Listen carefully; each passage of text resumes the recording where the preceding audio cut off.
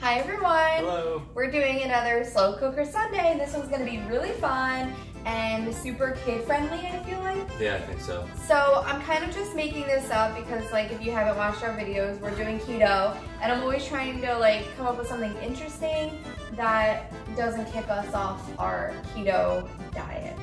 So today we're making pizza chicken. What is pizza chicken? What is pizza right? chicken? Alright, so this is going to be the gist of it. I'm using my long crock pot. I'm putting chicken in there. We get the Ragu Simply because it's keto friendly.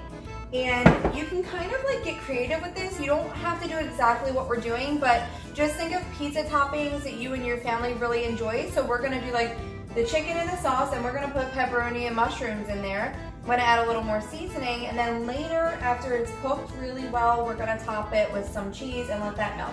But that's like just the two toppings we're choosing, but feel free to do You can load it up with whatever you want. You could do like a meat lovers, a veggie, just whatever your family really enjoys. I would say to get creative with it. Yeah.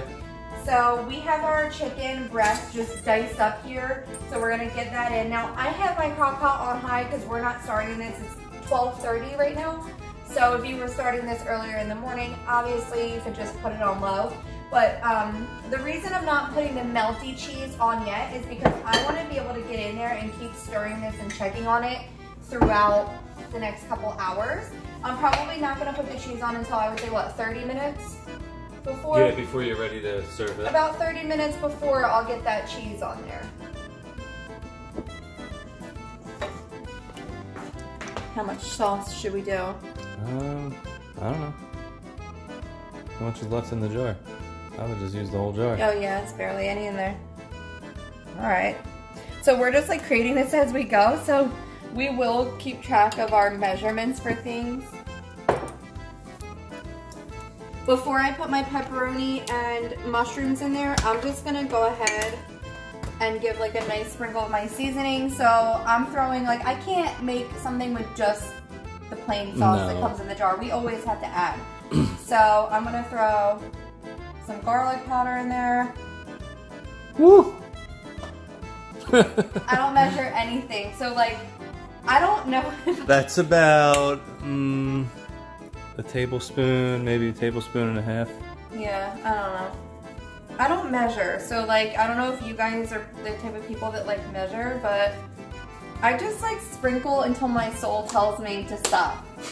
I don't know how else to explain it. Like, I just keep going until like this little voice inside is like, yeah, looks good. So basil, oregano, and garlic powder, just in addition to my sauce. I mean, I want to make sure you taste like some flavor in there, like you would if it were pizza. So I'm gonna continue to just dump everything in. So our pepperoni, Steve took it and just quartered it, so it wasn't big pepperoni chunks. That way it would distribute a little more easily. And I just have like the little can of the mushrooms. Mommy, are you making like pizza? Pizza chicken. I am just leaving them as is. I drained them. That's all I did. I'm just leaving the chunks as is just to make it simple. I'm gonna go ahead and just mix everything around. And then I'm gonna put a lid on it. And I said earlier it's on high. I'm not gonna come back and check this for like at least an hour to see what it's doing, but you know, we're just gonna stir it up and let her go. All right, so it's been about 4 hours since we started. I had it on high. I switched it to low like probably 2 hours ago because the chicken looked like it was cooked and it was like boiling. So if you want to zoom in and show them what it's looking like before I top with cheese. First of all, it smells super good. Steve tried it. He said it tastes great. I made him try it to see if I need to add any more seasonings. So we're planning on eating in about a half hour. I'm going to go ahead and just put mozzarella cheese on top and put the lid back on and just let the cheese melt.